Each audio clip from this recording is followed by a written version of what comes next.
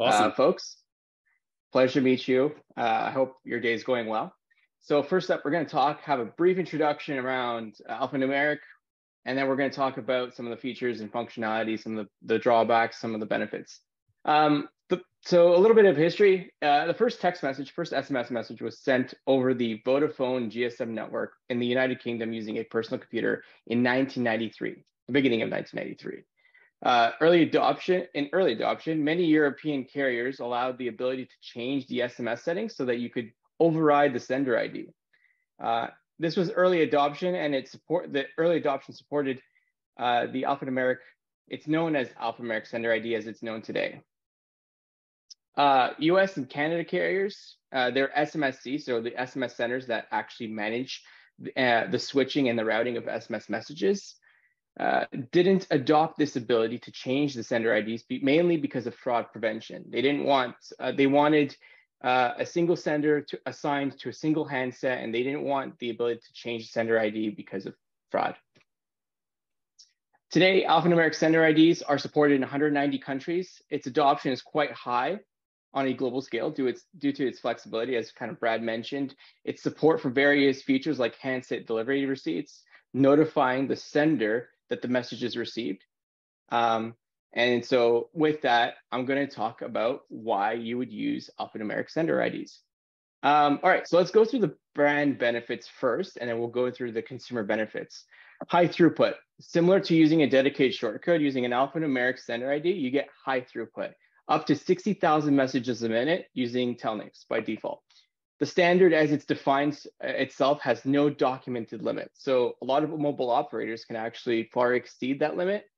But again, Telnyx employs a limit just to stay compliant with most carriers. Generally, there's no registration costs. That said, some countries do require you to register an alphanumeric sender ID directly with the mobile operator. India is a great example of that. Carriers could change the policy in the future so that they will charge for registration costs, but for registration, you do require the ability, for countries like India, for example, you do have to register directly with mobile operators.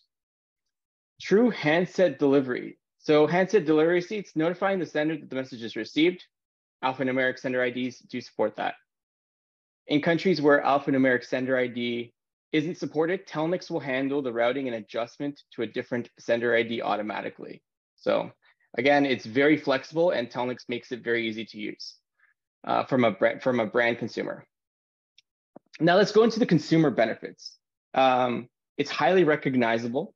You can use a combination of letters and numbers up to between 6 to 11 characters, depending on the country. If you're looking at countries like the UK, you can use up to 11 characters. If you are sending messages to India, then you can use only a maximum of 6 characters. You can register a sender ID, and you can use only a maximum of 6 characters. So it's very flexible, and it's very recognizable because it's a combination of letters and numbers. So you can use your own brand, your own company brand, or an alternative version of that, or shortened version of your brand name to send those messages out. A single ID can be used to send to multiple countries. So again, my advice here is to keep to the smaller half or the lower end of the limit of 6 characters if you're sending globally. But if you're sending to like UK, Australia, or a subset of European countries, then you can go up to 11 characters and just keep that same sender ID across all those countries. And again, it could be received around the world. Great. Next slide. So drawbacks for the brand. It's not supported in the US and Canada, as Simon kind of alluded to in the poll. Some countries do require pre-registration.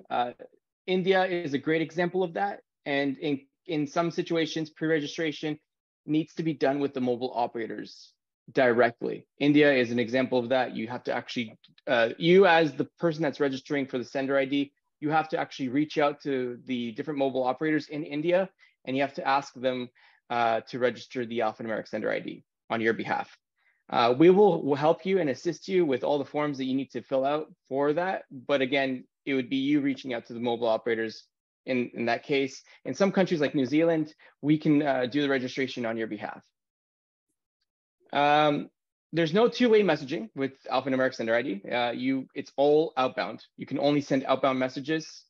You can't receive messages. So again, it's customized, right? You can send an alphanumeric sender ID. You can send it, and you don't have to necessarily do registration in a lot of countries. So there's no way to reply to it.